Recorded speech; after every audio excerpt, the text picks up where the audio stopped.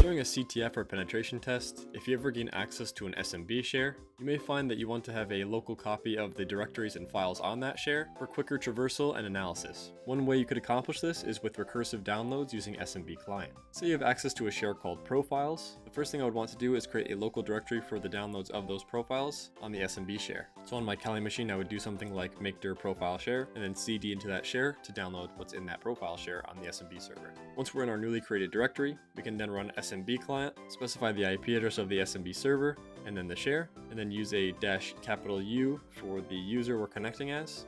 And then to set up recursive downloads, we want to do a recurse on, a prompt off, and then we can download everything with an mget star, which will download every single file and directory that's in this profile share. Once that completes, we can exit SMB client and then run tree to examine the directory hierarchy of every single folder and file that was downloaded. In our case here, we just have a bunch of empty directories of what looks like different user accounts.